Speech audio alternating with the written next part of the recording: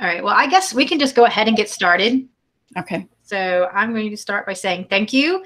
This is Behind the Book with Dianne Dotson, and we'll be discussing her Questrison Saga. Am I saying that right? Questrison. Okay. Questrison Saga, yes. And so to start off, what got you interested in writing? Well, I've always written ever since I was a young kid. Before I ever wrote science fiction, I was writing stories. I was illustrating them. Some of them were nice and preposterous. Some of them were comics. I wrote a comic about the Blob, except I made it Son of Blob, which was a funny comic because I was kind of having trouble with the movie. So I wanted to make it humorous somehow. And so then I had this Son of Blob comic that basically talked about how it morphed in all different shapes all the time. Didn't eat anybody. So, and, you know, I kind of went from there and wrote little dramas and things like that. And then I decided one day that, you know, I really wanted my own space opera after having seen Star Wars at age 3. That was the first time I had seen it.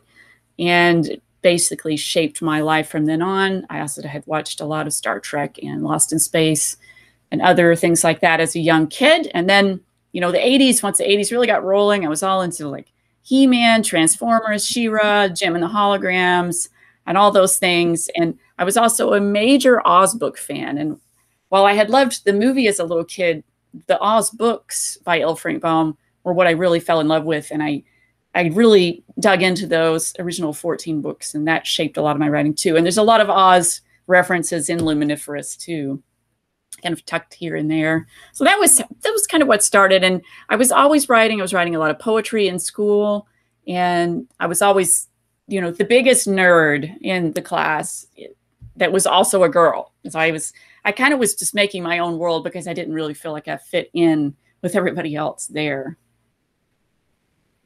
I think the internet has allowed us to realize that there's a lot more girls like us. I know, and it's great, right? Yes. Just a whole different universe, literally. So that was, you know, I tried to convert a lot of my friends to being nerds, showed them aliens at slumber parties and made them scream and things like that. That was great. Very cool. So what does your writing process look like?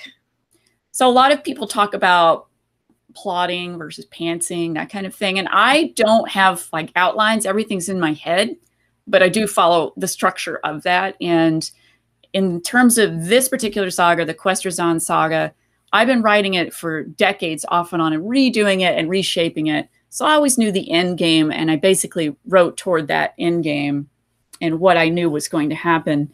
And in terms of actually just sitting down, I usually type on a computer, although if I'm away from one and I don't want to do it on my phone, then I'll just use pen and paper. I'll use whatever I have on hand. And that's how I started, because I was a terrible typist. So I'm faster now. I can't say that I'm better, but thank you for, you know, spelling checks. And so I would say that, you know, I think of the plot, I think of the characters. It's the characters that drive the plot. About the characters, it doesn't really matter. You know, you've got to care about them and what's going on with them.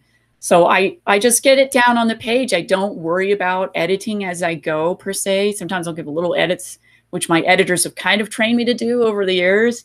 But, you know, I just emphasize, get it down, get it on the page, worry about that stuff later. There's people who edit for a reason. It's their whole life.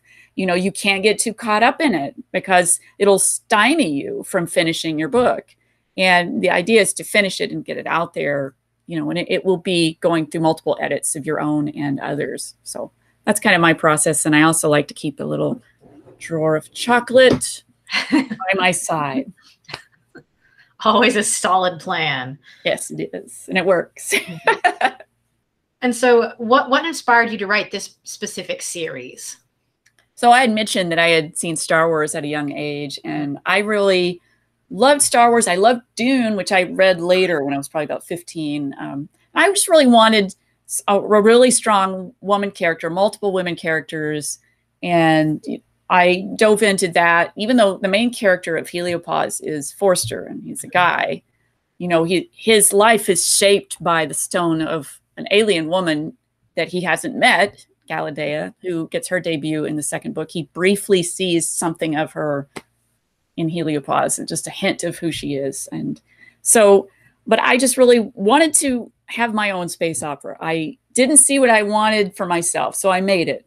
you know, and that's where the Questrison Saga came in. And I really wanted it to be both fun and serious. I didn't want it to be dark and gritty.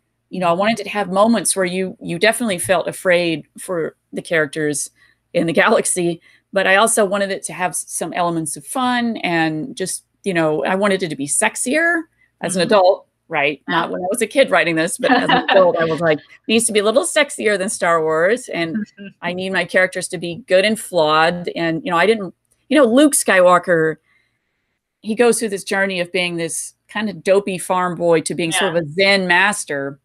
That doesn't really happen with my characters. You know, they are who they are. You know, they do go through changes and they realize their mistakes, but they're still the same people with their flaws and their passions and their, you know, their weaknesses. And so I wanted to keep that way as well. You know, it's a hero's journey doesn't mean that the hero has to completely change, you know, and, you know, it works in some situations, but that's not what I wanted for my saga. You don't need someone who's just a pure archetype, you know, for it to go through a hero's journey. I like complicated people. I'm a complicated person. I think most people are. And, you know, I don't like to sugarcoat things. One thing that I liked is the character Ariel realizing how badly she messed up.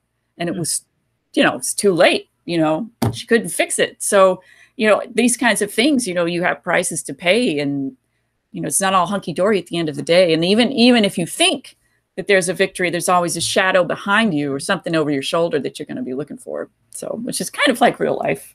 Yeah. I mean, it can't work out perfectly for everybody, which certainly no spoilers, but the third book, things don't always work out perfectly. I really brought out the long knives in Accretion. And so, you know, this is the first book, Heliopause. For readers to see. The second book, things get much more exotic and ephemerous. In Accretion, I don't hold back. There was some George R.R. Martin stuff going on. I brought out the knives, and then of course the last one, Luminiferous, and so I knew always that this was going to happen. When I first had written, you know, the early versions of this, the first book that I ever wrote was like an early version of what was happening in Luminiferous. So I always knew what certain characters' fates were going to be. And, you know, the problem is that I got older and I love those characters so much that it was hard to do this to them. You know, you felt like you knew them and you're like, oh God, I just really, you know, it was really hard because I was going through a lot emotionally while writing Accretion in 2019. You can tell. So, you know, I definitely wove it in. And then Luminiferous was, again, also very hard. I'd lost my father, and, you know, I'm not going to spoil it, but there were things that were already written and that just happened to be coinciding with my own grief. So you see that too. And the journey there. So it's just, you know, Martin should look at me. At least I finished my series. I finished my series. Yes, you did. I know, Caddy, but you know, that, George.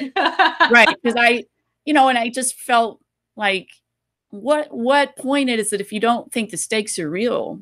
So the stakes were very real for these characters and destroyed lives. So, and that the repair for that isn't an overnight thing. You know, it's going to take time. You can't just have some Deus Ex Machina come in and, you know, fix everything, you know? Right. And even if you think it's fixed, there's shadows of what's left, and that's going to be a problem, you know? So the saga's over, the story's not. Right. Yeah. So how do you approach world building in a sci-fi setting? Well, I draw from a few different things. I've always had a vivid imagination, and I always wanted to escape. You know, I grew up mostly, and I was born in Kingsport, and I grew up mostly in Gray. And even though I loved being outside, like most hours of the day, there were certain aspects of my life that I wanted to get away from.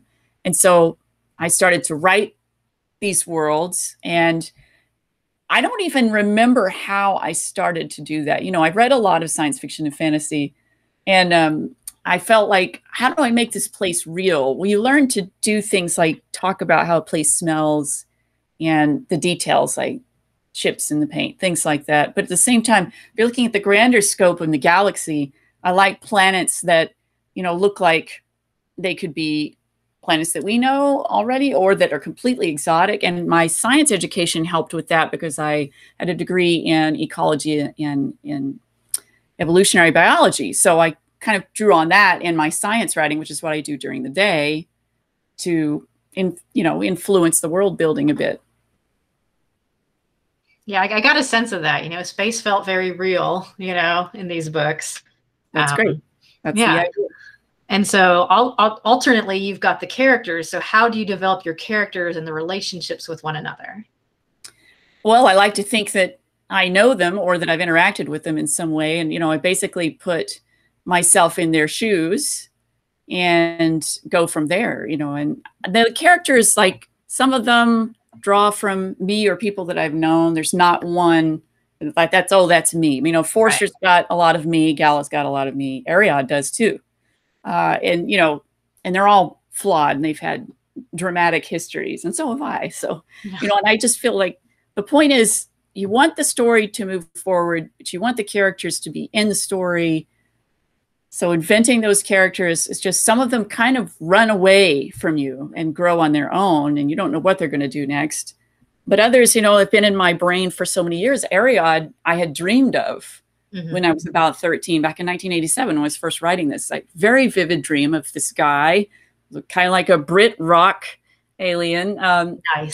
took me up into the sky to his sky palace. And there actually is an excerpt directly from that dream in Ephemeris, where, he's taking Gala around saying, these are our children, and, that was just so incredibly vivid. So I do have vivid dreams, but mostly I just let my imagination run wild and see what these characters do and put them in bad situations and see if they can get out of them or not.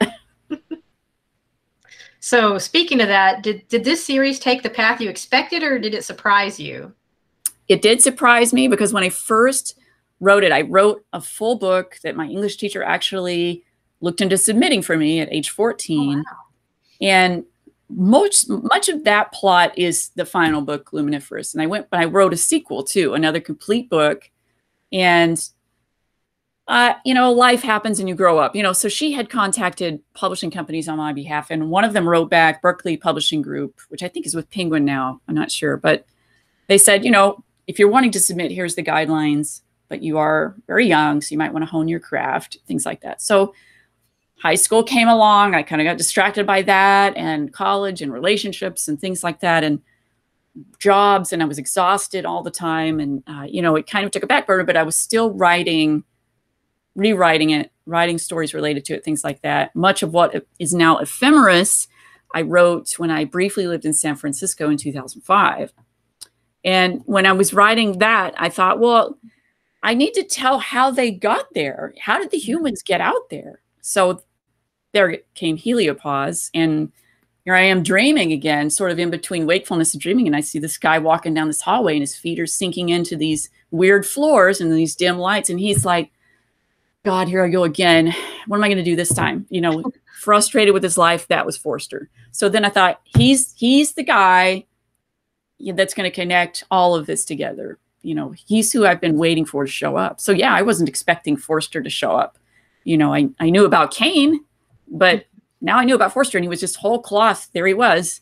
And I ran with that. And then the people that he knew. So yeah, it took some turns. And then I had a journey in which I originally thought I probably wanted to publish it myself. Then I was encouraged by traditionally published authors to query. So I did that and went through that process for a long time. And then I came very close with 5 agents and had full manuscript requests and things like that. But, it was a situation of what they wanted wasn't what I wanted. And I had been with this series for so long that I thought, I don't want to kill off all these people in heliopause. That's what a creation is for. Yeah. So that was one of the agent's things. So, I thought the time is now, I can hire professional editors. I can hire professional designers, and Ingram Spark is like worldwide distribution. I did not want to just, as one of my editors said, slap it on Amazon, which is fine, but that wasn't what I wanted. And the reason was because I wanted it to be in independent bookstores or any bookstore. And you can't do that with Amazon because it's their direct competitor. And so I was really happy that things kind of aligned the way they were. I had a friend of mine who said, you need to finish it, get it out there. I did that. And, I've I've worked really hard to promote it. It's a lot of work, but it's been for me worth it. It wouldn't be for a lot of people, and everything that I write from here on out, except for the anthology, I likely will submit to agents and try to get traditionally published, because it's a lot of work and it costs a lot of money. And I would like for somebody else to kind of take that wheel. I know we still have to promote no matter what kind of author we are, but it's just a lot more comforting to know that a lot of stuff would be out of my hands, you know. But for this series, it was my baby, my first baby. Yeah. And what a baby it is. It's a wonderful baby. Oh, thank you. What do you want the reader to take away from this story? Well, it's quite the journey. And one of the things that I decided with the titles, which were all kind of space related on some level, I wanted them in the end to spell something out. And so they spell heal. And I wanted people to know that you can go through a lot of things in life and still make meaningful connections, and you can heal and you can grow, and no matter what the galaxy throws at you. So that was one thing that I wanted to get across, is that this is science fiction fantasy. It's a space opera. You're going to have humans, aliens, telepathic ability, androids, really cool space foxes. They're called Dean-Gynes, you know, mages. So all kinds of wonderful spacecraft and giant structures and things like that. But it's really about, you know, who are you at the end of the day, and what do you stand for, and what do you do when everything's against you, and who do you go to when you need to be healed, you know, because that's another part of life that for me had been really hard to accept, is just to ask for what I needed and wanted from life. And, you know, affairs of the heart or otherwise, it's like, you really have to put that out there in the universe, you know, that's what you want. And so it's all about family and healing and friendship in the end. You know, and I think a lot of those themes you find in sci-fi. I mean, especially you look at Star Trek, talk about looking at ethics and the human emotions and the human heart and all that stuff, you know, just all kinds of moral quandaries, you know, more than just aliens and spaceships, really. Right. And what did you learn when writing this series? I learned that I wasn't as alone as I thought, that there are a lot of writers out there like me who have big dreams, and they've persisted through everything that life's thrown at them. So knowing that you're not alone is comforting, because people have been through what you've been through. And I've also learned that you should never, ever give up. You keep trying for what your dream is. And my dream was to get these books out in the world, and I did that. So it's great. So kind of a little tangent, but what are your thoughts on the future of space exploration? Well, in Heliopause, I talk about being at the edge of the solar system, Heliopause, and how we have space stations out there. And, you know, basically, and this is very topical at the moment, having like an ultra rich person who has his fingers in a lot of pies decides, oh, I'm going to fund these stations, I'm going to fund these projects, and he kind of just disappears and messes with a lot of people's lives. But I'm hoping that we don't have that scenario. I hope that we have a little bit better control, you know, over the research that gets done, and it doesn't run amok. It doesn't become Weyland-Yutani, kind of from Alien and Aliens, you know, universe. So, but I do see that it's kind of unavoidable that we would have corporate space travel. But what I want to see personally, and I think we have to put it out there, we have to make it happen, is accessibility in space, you know, because for right now, it's not accessible. It hasn't been, you know. We want people of every ability, nationality, gender to be in space, and to have a future there that is a rich one and not a limiting one, you know, because it is to us now limitless, and we should keep it that way. And we should be careful. This is my ecology degree stepping in, and I'm not talking Prime Directive from Star Trek, but I will lean into that a little bit. We have to be extremely careful about what we introduce to the worlds that we visit. And, you know, we have to be careful, of course, about what might be there as well. So, so I'm hoping that we compromise, we do the research, we can maybe profit as well from asteroid mining or whatever we're going to do. But, you know, I want us to all work together with this. It's too important. And we are still very small, and we don't know what's out there. So I feel like working together is a better idea than going our own way. Yeah, I definitely think I got those first contact vibes with heliopause, you know, kind of like, you know, is it going to be a thing like the Vulcans? Are they going to just go, we got warp core technology and all of a sudden they come along? Or is it going to be, oh no, there's a crisis, so this is how first contact happens? Or, you know, I just thought that was pretty interesting. Thank you. That's a fun one to play with. Yeah, I definitely got that vibe going there. Yeah, and of course, ultimately, it's a very different scenario than what you might have imagined. And then it kind of becomes more, instead of Star Trek, it's more like Doctor Who. Yeah. Where you have someone who is a protector of Earth. Yeah, I mean, I was getting all kinds of different, you know, flashes to different sci-fi things with that, you know. I mean, because heliopause has a definite feel to it, you know. It feels more like, okay, here's humans. They've established themselves in space, but we haven't really gone far out, you know, in heliopause.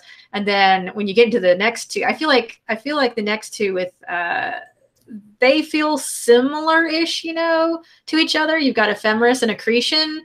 And then luminiferous, you just go a completely different way too. So, but that's kind of how I group them in my head, you know, like you know, heliopause is this one part of the story, and then the next two kind of move that action along, get your focus on Galadea and move all that along, and then, oh dear God, and then you get to luminiferous.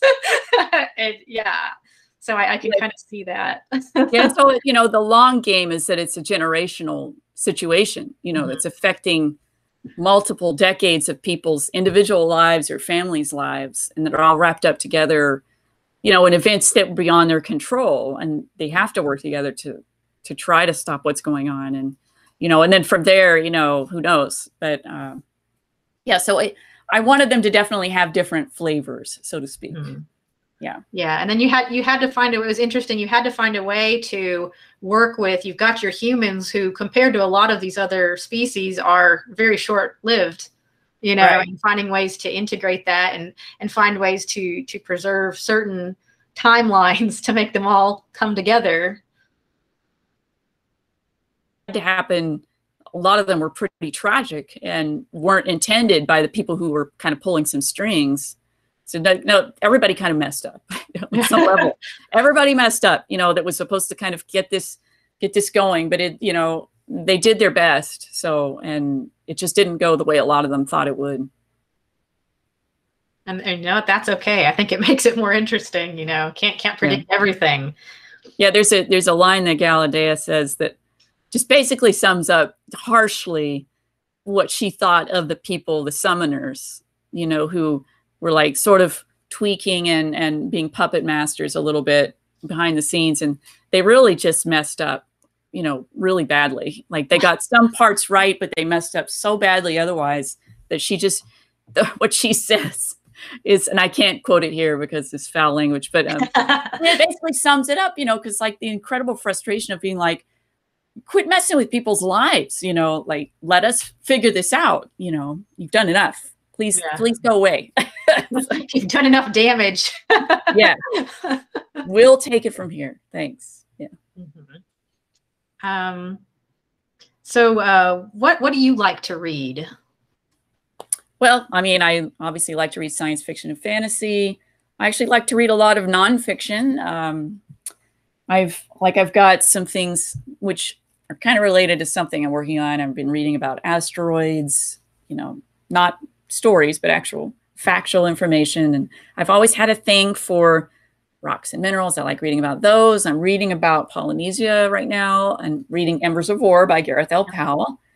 And I like to read cookbooks and travel books too, which I'm sure you probably noticed that there's a little bit of that slant to the books. Oh, yes. The food in this book is like, that's where almost makes me think about Redwall, if you've ever read that series, the fantasy series, and they always describe these feasts, and it's like, oh, that sounds so good. Maybe we could have a cookbook like the recipes from your series. That would be kind of cool. That's been requested. And you know, Sumand is kind of loosely based off a chef I used to know, who was going to open a place called Café du Monde. Back in the 90s. He was an opera singer in San Francisco, flamboyant, outrageously funny, laser sharp wit. You didn't dare cross him, right? So Sumand is kind of channeling that guy. And, you know, I learned a lot from listening to him. And, you know, I worked in a restaurant for a few years after college because I had no choice. And I always had an interest in food anyway, so I'm always cooking, baking, things like that. So it was inevitable that there would be a lot of food mentioned in these books, each one, you know. So it's probably going to happen at some point. That would be cool. I know that's been a trend lately with fictional universes and their related cookbooks. I think we have a few at our house. I think we have a World of Warcraft one somewhere, and there's all kinds of interesting ones. But watch out for Strophy liqueur. Oh man, yeah, we'll have to be careful with that one. That's going to go up on the high up shelf, Yeah, and make sure it's earthquake proof because you don't want it to break because it costs so much. So yeah, right.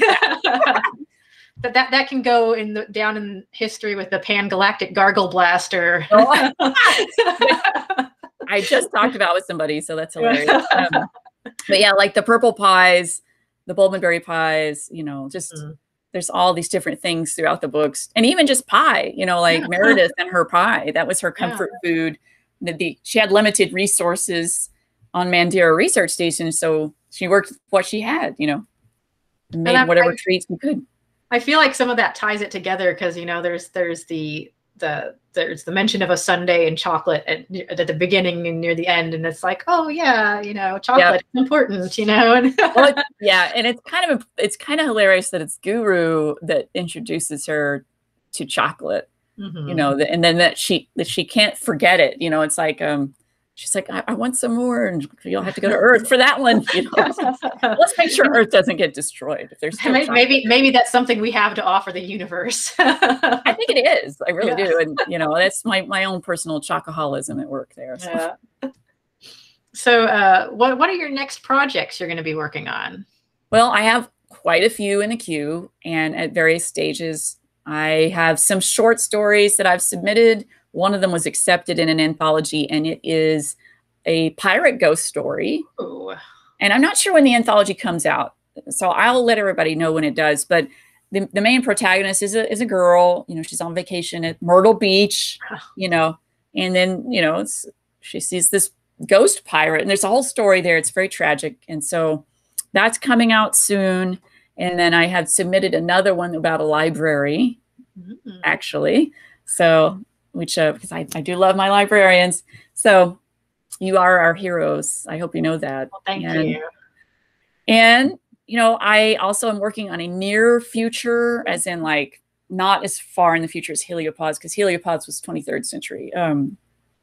Sci-fi thriller / mystery and involving disasters. So that's a very different angle. And the psychological stuff in that is a little challenging to deal with because it's cast as much smaller, and tighter, and what they're going through is just mutual meltdowns, and having to deal with that. There's that. I also have a middle grade dark fantasy that's set in Southern Appalachia. Nice. And that's got an 11-year-old protagonist. I also have an animal fantasy, talking animals.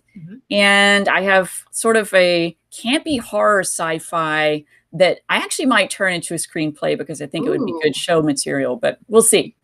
And, and then I started another thing that was sort of somebody who read the first chapter said it reminded them of Blake 7.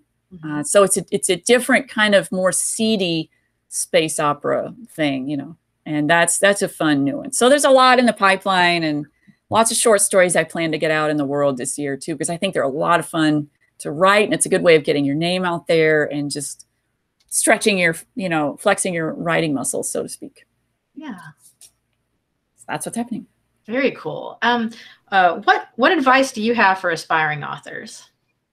Don't give up. Don't ever give up. Keep writing. You don't have to stick to write every day. I don't agree with that. I don't believe in writer's block.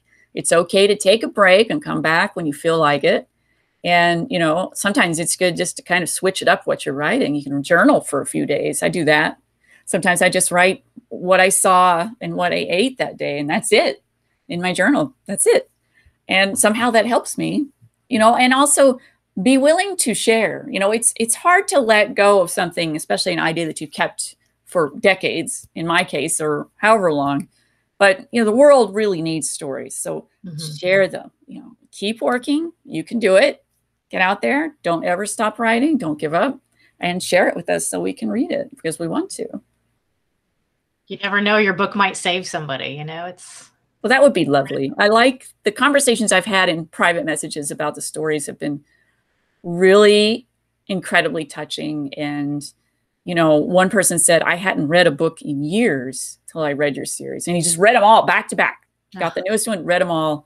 And I was really touched by that, you know, and then he said that he was going to read them every year from now on. I thought, oh, wow. Well, that's great. You know, I was like getting tears, you know, like it's wonderful. And to have, you know, an established author like Jonathan Mayberry, who blurbed the books, you know, he's read them all, and getting his feedback was incredibly fabulous. And, you know, I've taken a lot of lessons from him too about, you know, how to reach out to your audience and get new readers and things like that. So I feel like any connection I make with the books is a positive one. You know, it just, every review I get, I just, God, you guys read my stuff. I love it. You know, thank you. You know, no matter what the review says, I'm always grateful because they took the time, and that's time out of a person's life that they read the book, that they reviewed it.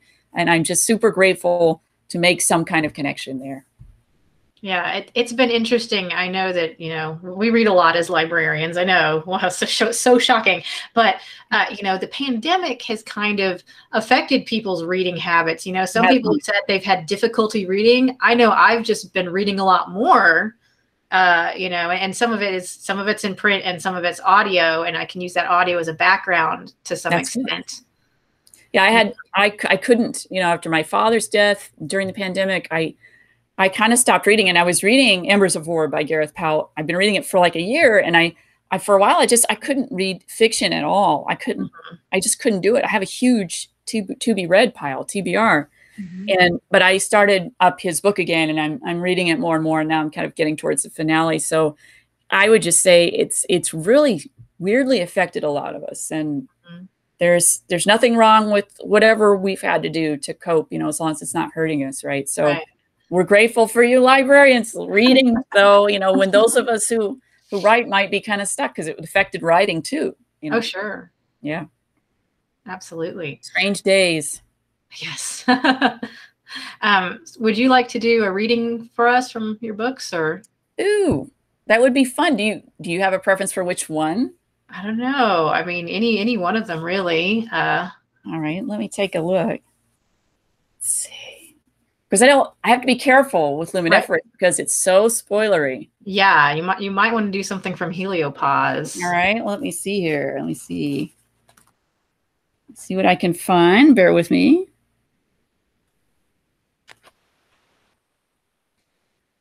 Okay. All right, here we go.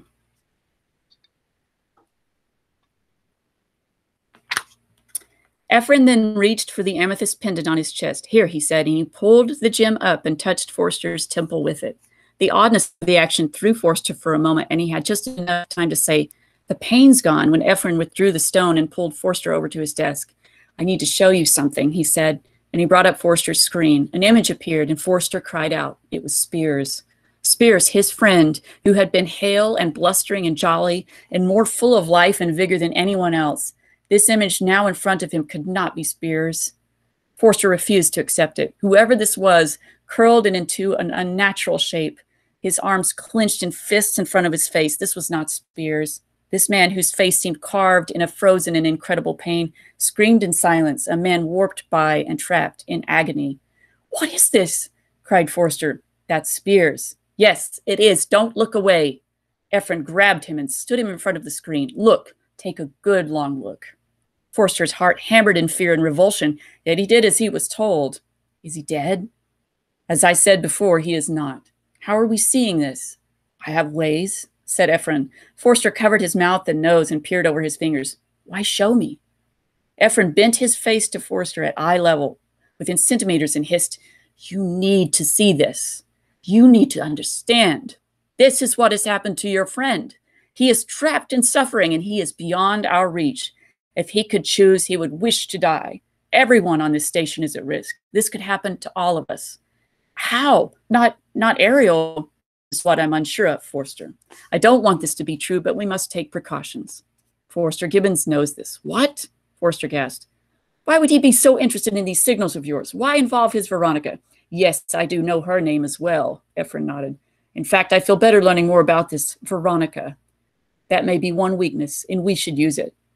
Stop right there. What the hell are you talking about? And then Forster remembered the first code translation and went cold.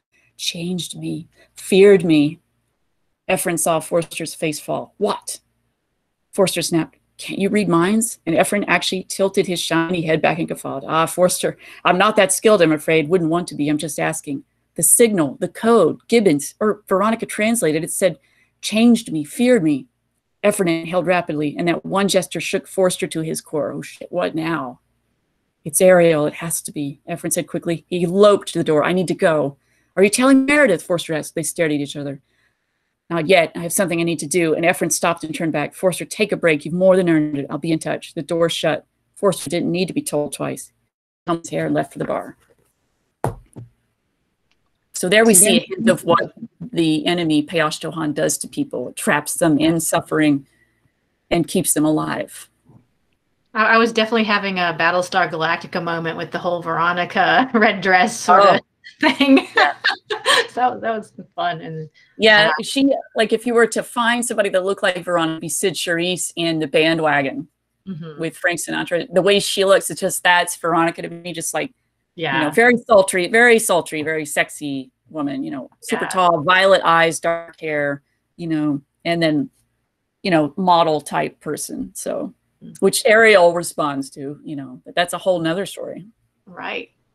There are many elements there that I like about that. And my husband plays the Mass Effect video games, and he definitely seeing some of that with the plot lines and stuff. So. Yeah, no, I've not ever played it. I don't even know the plots, but I've had a few people say, "Hey, this character reminds me of Mass Effect." And I'm like, "Well, that's cool." I mean, because I know people enjoy it. So if there's some bleeding through, that's cool. Yeah, because like there's a lot of situations where you're looking like at a map of going to different planets and stuff like that. And I was imagining like that kind of thing. And ephemeris.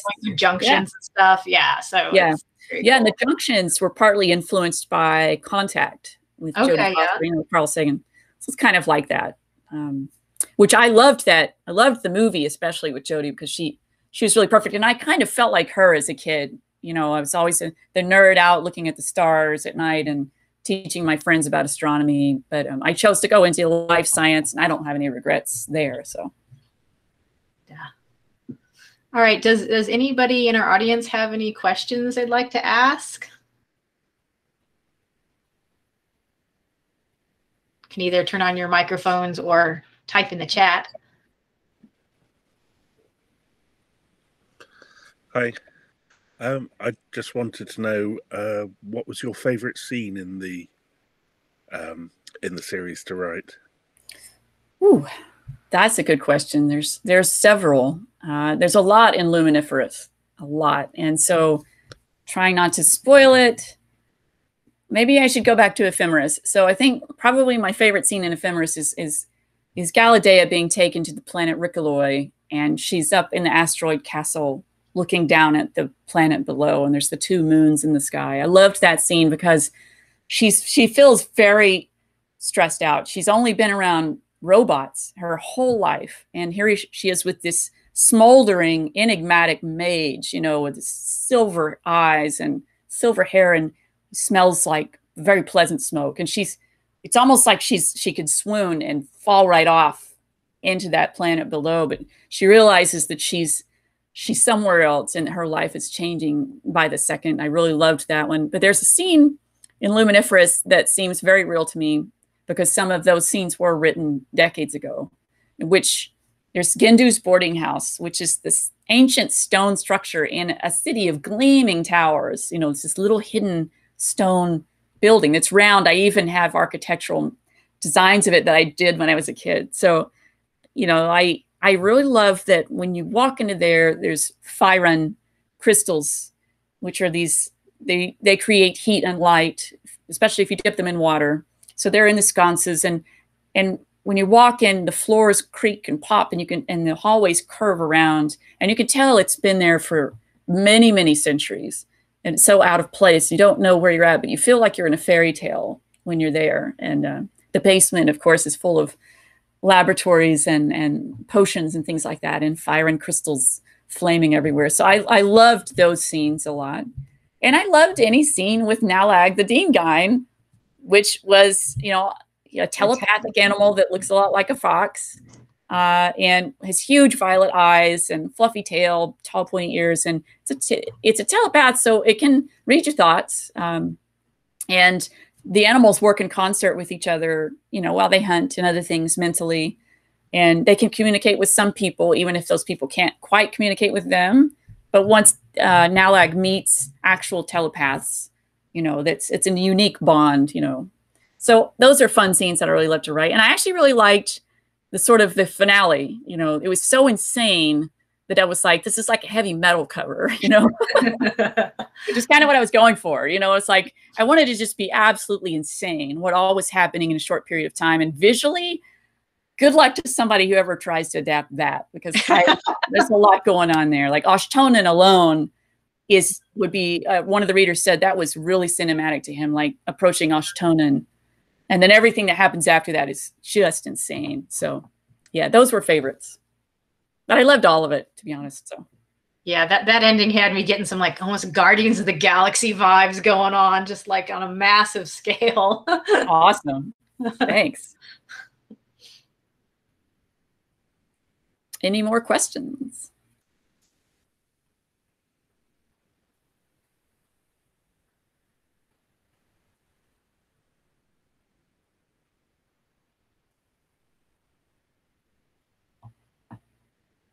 Well, I have all kinds, but I don't want to do any spoilers. So I know. So you and I will have to talk. Yeah. I'll be considerate to our audience that hasn't read it yet. Gareth, did you have a question? Can't hear you. Unmute. Gareth, we can't hear you. There you go. Yeah. I was trying to think of something that wouldn't mean you had to give any spoilers. Yeah, so, right. It's hard, I know. Yeah. It's hard talking about a 4-book series without... It's doable. We can do it. Yeah. Of all the characters in the series, which one do you think is most like yourself? Oh, well, I mean, both Forster and Gala are a lot like me, because Forster has a lot of regrets. You know, he's in his 40s. He has had disastrous relationship history, and he wants so badly to help people that he often sacrifices his own happiness to do that. And, you know, Anna just puts it to him straight that, you know, you need to be happy yourself before you can be happy with someone else. And that's very true. And so I identified a lot with him and his flaws and his desires and his dreams of Oregon and things like that, where he just wanted to make a difference, but he also kind of didn't want to be saddled with a big bunch of responsibility, you know. But, you know, his fate is very interesting. That's all I'll say there. And Gala is really, at first, a spoiled brat, having lived an isolated life, you know, with a bunch of robots. And then she meets Ariad, and her life very rapidly changes. And then she goes through decades of traumatic history on the planet Bidik, being tortured, and she doesn't remember a lot of that time. So she comes out of that very changed. But the minute she meets Kane, her first human experience, you know, and he's just this guy, you know, like, hangs out in his cabin in the woods, you know, and that's her first experience. Is just this casual guy. He and his husband brew beer, and, you know, she tries beer. So like, what I like about Gala is that she is very flawed and tempestuous, and she is passionate. So there's a lot of me there. So it's, you know, I think both Gala and Forster, I'm like both of them most, but there's little bits of me here and there. There's bits of me in Ariel and her regrets and her worries about messing things up, you know, and then, you know, Meredith and Deming both really like to craft and bake. Mm-hmm. So they also have a little bit of me as well. But yeah, mostly Gala and Forster are the two most similar. And of course, they're the main characters. So thank you. Thank you. I think I'd like to hang out with a lot of your characters. Who would you want to hang out in a bar with the most? Oh, Guru, hands down. Dude, yes. Yeah. Guru the best. Like, I love him so much that, you know, he is just the coolest. I don't know if you've seen the art that I had made for him. I saw a little bit on your website. Yeah, so there's a Tongan artist. I was trying to find a Maori artist because Guru is Maori. Okay. Of Maori descent. And I found a Tongan artist who said, our cultures are pretty similar. He knew very well, the Polynesian culture. And we had a lovely, really fabulous discussion. And he loved Guru and he identified with him very much. And there is more to Guru than meets the eye, which we will learn eventually. I want to talk about him some more. And in a way, he's kind of the Duncan Idaho of the Questrison Saga, and especially his loyalty and his badassery and his coolness. And he's so keen. He doesn't have any, he starts out like just a normal guy at the bar. He's got a botany history. So, when you're on Mandara Research Station, you kind of need multiple backgrounds to be able to do something that far out in space when you don't get any, refreshments, freshening up station deliveries that often. So he's incredibly versatile, but he just is a cool guy. He's like the perfect right-hand man. Yeah, he's the guy I would want on my zombie apocalypse team. Oh my God, yes. Yeah. Yeah. He would be the guy, number one. Yeah. Yep. And then who would you like to just, instead of like a bar, like who would you want to hang out with, like, and just talk with for a while? I wonder if it would be Jindu. Gindu, yeah, because he knows, what, like, there's so many questions I would want to ask him. Just he knows everything. Yep. He knows all the things, Well, yes, yeah, like he really is, very frustrating, to the characters because he doesn't just give you that information. But yeah, if you could pick Gindu's brain, you'd know a lot about the galaxy, And then who would you want? Like, if you could. Let's think about this one. So if you could fall in love with one of them, who would it be? It'd probably be Deming. Yeah. I think so. Yeah. Absolutely. I mean, you can tell. Yeah. Yeah. I love Deming a lot. Especially it's an empath for one thing. So, I mean, yeah. And then, just the cooking skills and, the gardening and and just, everything there. He can do a lot. Yeah. That's for sure. Yeah. Sailing, sampling, and, he's definitely a good person to be with at the end of the world. So, yeah, I love him a lot. And, like, he's been in my mind for decades, too. So a lot of these characters seem so real to me that, it's a really strange feeling, you feel like you know them and you kind of wish that they were real, Yeah. I wish he were real. Guru, Nalag. Yeah. Nalag would be at my feet all the time. I would be petting Nalag. Yes. Beetle, I love a lot too. Oh, yes. Yeah.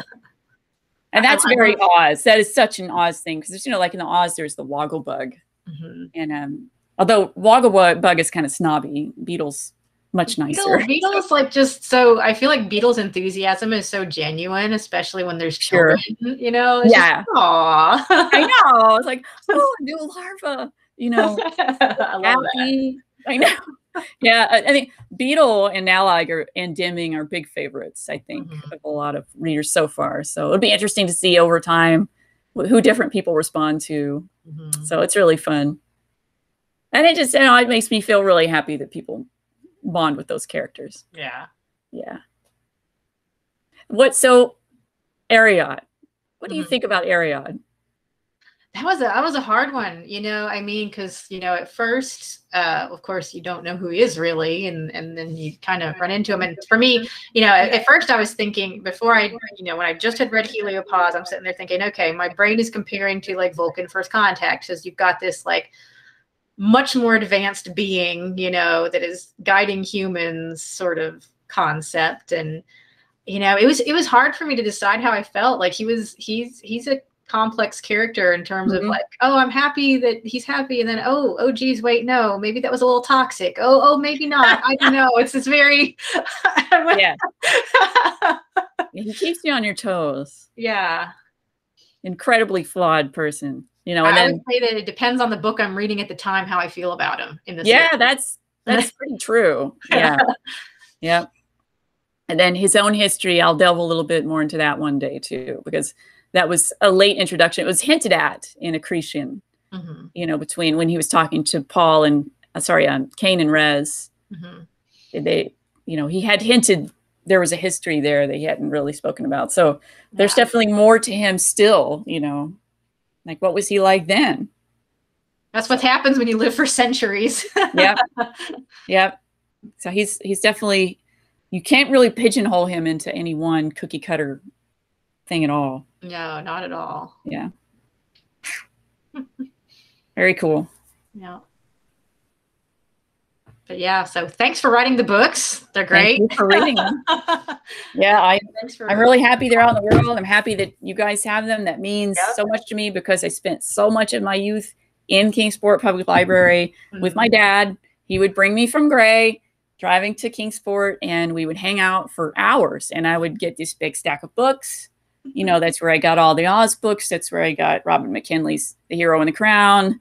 You know, and the Damar series there, and all the Lord of the Rings books that I didn't already have. Yeah. You know, and just a wonderful, wonderful resource that really changed my life for the better growing up in East Tennessee. So thank you, Kingsport Library. Thank you. Thank you. And thank you, people, for coming. And thank you. We'll be posting this for people to watch after the fact. And great. Just thanks for coming, and everybody have a great evening. Yeah. All right. Thank you so much. And Ad Astra. Ad Astra.